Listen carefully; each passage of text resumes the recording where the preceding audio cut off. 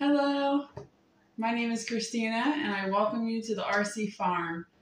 Today I'm going to be starting some Ranunculus, some Anemones.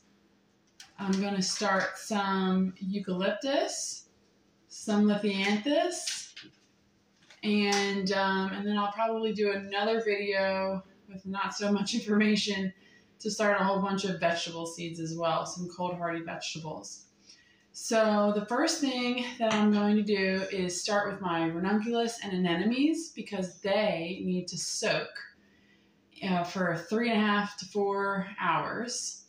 This is my first time starting them, so I am hopeful that they do well and that we'll have some beautiful flowers. I would just be thrilled to have some Ranunculus and Anemones and Freesia in my garden. So here we go. So the first thing that we're going to do is start off with soaking our anemone and our Ranunculus corms. Ranunculus and anemone are like these dried up corms. They look dead, like there's nothing to them. Very dry and very dead. And so we soak them in water to bring them back to life. So that's what we're going to do first.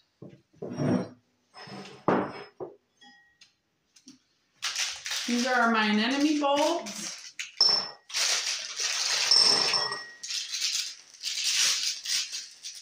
And it's still so early in the year, I haven't made plant markers yet, so I'm just using some popsicle sticks that I have. But they, what I usually do for plant markers is I'll buy a $4 blind, like one of these blinds at Walmart, and cut them up into plant markers, and they make hundreds. One blind makes hundreds of plant markers. But I'm going to label these. There they are.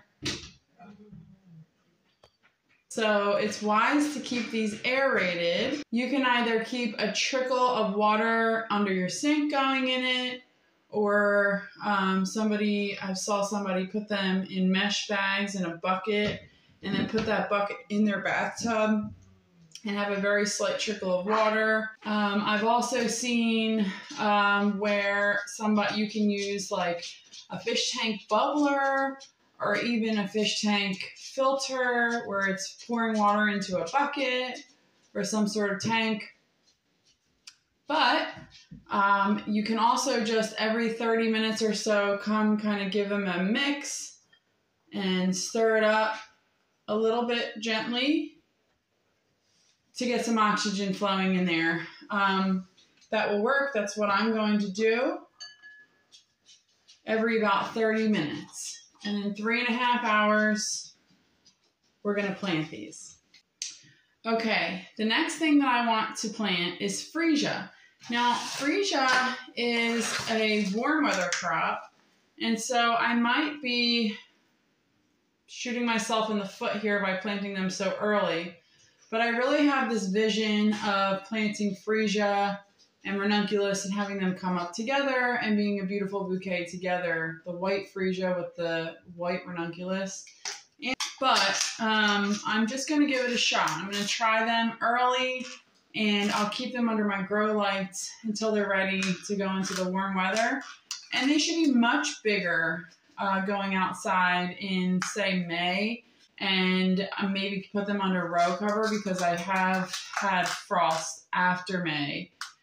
So usually I'll plant my warm weather things out in June in the Poconos, but I really want to have these earlier than later. So I'm going to try them now inside, keep them happy under my lights on this plant rack here in my kitchen. And I will hopefully be able to keep these happy until they're time to go outside. I can plant them up into bigger pots. I have that. I have the space for it. I have the lights for it. So I think we should be okay. So whenever I'm working with Pro Mix, I always put rubber gloves on because it makes my hands really dry for the rest of the week.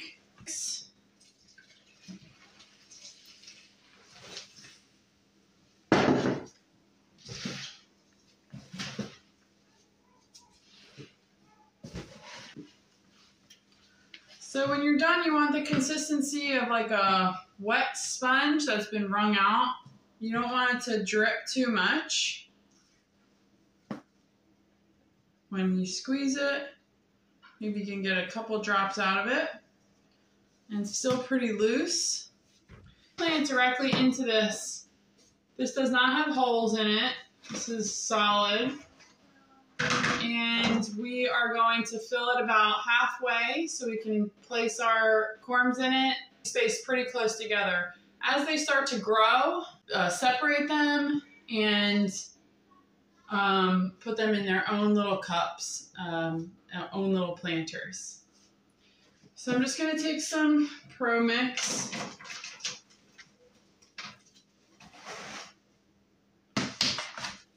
Let's see.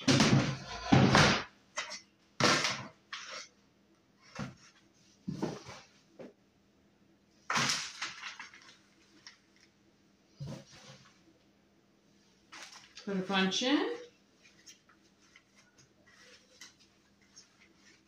Keep it nice and loose. And then I'm just going to take our Freesia and start with these and just place them right here. So there they are. The rest I'm going to be waiting until the Ranunculus are ready. So for Lisianthus, I'm going to use these here trays.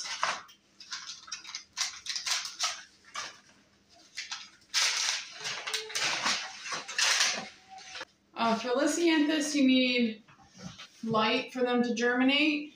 So we're going to fill these almost all the way up to the top. I've read that they like to grow algae. We may have to come in and just kind of scrape algae off the tops, but you can also, I've also seen where you can use some vermiculite on the top.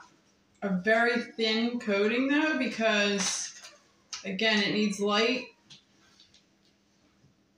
to germinate. And so the vermiculite just has to be very fine. That's supposed to help with the algae problem. But I don't have vermiculite, and I'm just going to give it a shot. If I have to scrape off algae, so be it. So something fun. We are Eagles fans in this house. And the Eagles right now are playing the San Francisco 49ers for the NFC Championship. So whoever wins is going to the Super Bowl. And currently we are winning 21-7. I think we're still in the first half though, so that could change. But okay, so I have a mess. I have just enough dirt left to go on top of my ranunculus when we're done. And then I have to get more dirt from the store because it's plant season. Okay, so this is my first time growing Lisianthus. I'm so excited, it's so beautiful. And this is what it says. So 12 to 13 weeks in deep cell packs before your last frost. Do not cover the seed as light is needed for germination. Keep soil evenly moist but not saturated, and maintain 70 to 75 degrees Fahrenheit soil temperature. Provide good air circulation until emergence. I've heard this next part throughout my research a few times. Reduce the moisture level once the emergence has occurred and allow to dry out slightly between watering to prevent algae growth. So that is kind of going to be the best we can do is don't overwater once they're, reduce watering once they germinate. And then don't overwater after that point because that will reduce algae growth. And then transplant no later than the 4th leaf stage, approximately 21 to 28 days. So 3 to 4 weeks from now, we're going to need a transplant out of here. Whether they're going to transplant outside into a hoop situation, hoop house, or whether they're going to transplant into bigger pots and go under some higher lights and stay under the lights inside is unknown as of now. So Lisianthus is supposed to be very small. In here, there's a minimum of 50 seeds. So I am going to, let's see, we have, and they're very tiny, they're pelleted.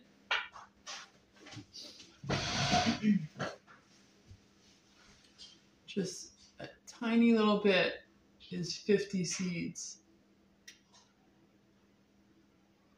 So super tiny. I also have room for Digitalis, Eucalyptus. So I'm probably going to do, this has 99% germination rate. So I really only need one.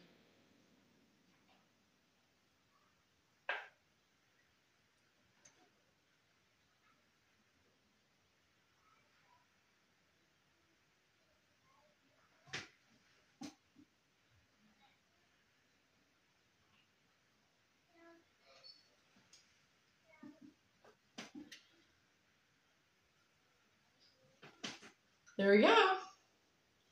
First Lisianthus. That's exciting. Bam.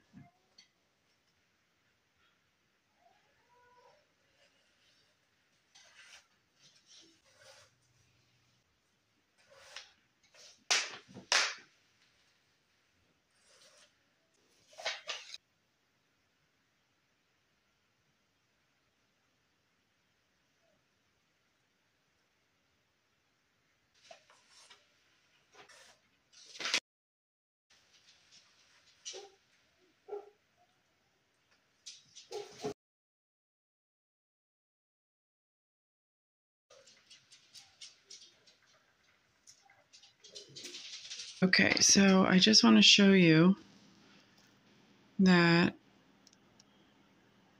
number one, look how they plumped up from the water.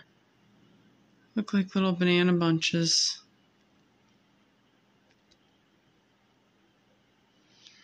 But you want to put the bananas down and the stem up. And that's for Ranunculus. Freesia. That one's got a root. It's easy to tell, but point up.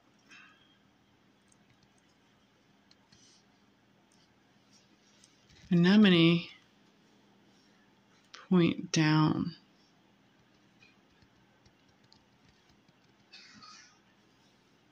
Just like that.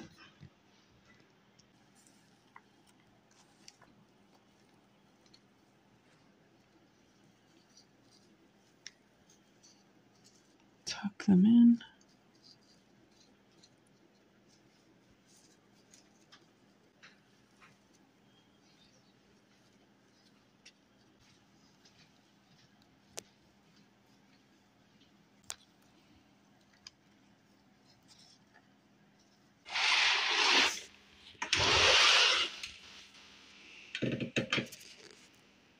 Okay, so it's the next day. I didn't get to finish filming this video last night, but I did want to mention a couple things before I end this. With our Lisianthus, our Digitalis, and our Eucalyptus in this tray, they all need a light source in order to sprout, or to germinate. And so once you have them settled right on the top of your soil here, you're not going to really want to disturb them until they can sprout, because then they'll kind of get knocked under some dirt. So what I'm going to do is, for the first little bit of time here, I'm going to use a spray bottle in order to water them. and just lightly, even the spray bottle will push the seed. They're so tiny. So just going to lightly spray in order to water. And under a light source, these will dry out quickly, so you got to be careful. See, I'm even moving the seeds a little bit, so you got to be really careful. And so make sure they don't dry out and keep them well watered. This is probably going to need to water every day. Another thing that you can do is bottom water, and then the soil soaks the water up. So you would just pour the water inside the tray, right in there, and then plop your plants in, and then plop these right in, and from there they will soak the water up and get water that way. So bottom water or a light spray bottle in order to water these. I found that with the type of soil that I use, ProMix, it has a hard time soaking up water, and so that's why I use the spray bottle. The other thing that I wanted to mention was our lights. So these lights here I have, this is 2 bulbs, and this has 4 up top, and I'll add them as I need them on the shelves. But they are just regular everyday shop lights. So I found them on the Facebook Marketplace. You can just type in shop lights on the Facebook Marketplace, and usually there's a lot to pick from, a lot of options to choose. But just a simple shop light works. I know there's a lot of other options out there. There's LED lights. There are, you know, every part of the spectrum as far as, you know, the least expensive to the most expensive.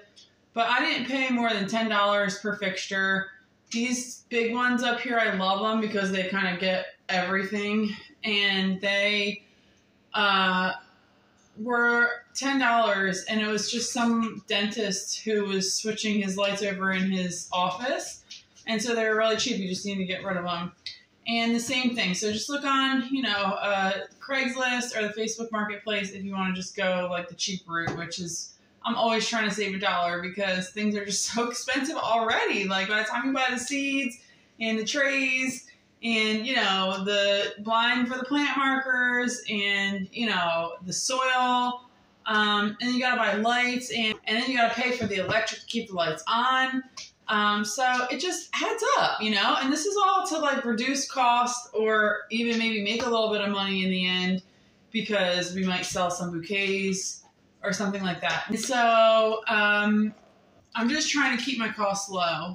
And that's just, you know, inside. Once we go outside, we're going to buy greenhouse fabric and the hoop rings. And I already bought this last year, but watering system, which is drip tape because the garden is just too big for me to water every day. And so I needed a way to water it, you know, every day in the summer, especially the heat of the summer. So I, you know, got the water drip system going on. And so it just adds up. So anywhere that I can save money is just what I want to do. And so that's why I use the shop lights. And to replace the bulbs are inexpensive as well. So that's what I do with that. What else did I want to say? Oh, and the Ranunculus and the Anemone, they are on the bottom shelf down here. I'll show you. But they are just going to sit in the dark. You just kind of want to keep them in a cool area or, you know, under a bed or in a basement. You know, if a basement stays around 60 degrees, that's good. My basement gets too cold. It gets like 40 degrees and our bedrooms get pretty warm. So there's a door right here and it's on the ground. So I think this is going to be the best bet for us to sprout them. And then once they sprout, they can stay there for a little longer, and then we'll get them under some, either outside under row cover, or we'll get them under some lights up top here. So that's about everything that I wanted to cover. I'm really excited. I can do an update on these things in a few weeks. The Lisianthus and Digitalis and Eucalyptus are slow growing, and so that's why we want to start them early enough. So that's what we got. So good luck growing, and we'll see you next time. Wish me luck.